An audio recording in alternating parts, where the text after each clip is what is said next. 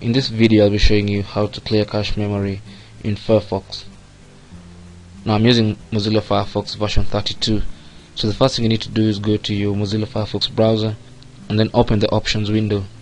Now in my browser the options window is found in the Firefox menu by clicking on options.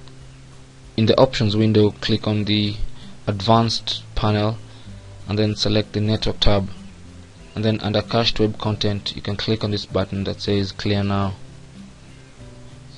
As soon as it's clear, it's going to tell you that your web cache is currently using 0 bytes of disk space, so that means your cache memory has been cleared on Firefox.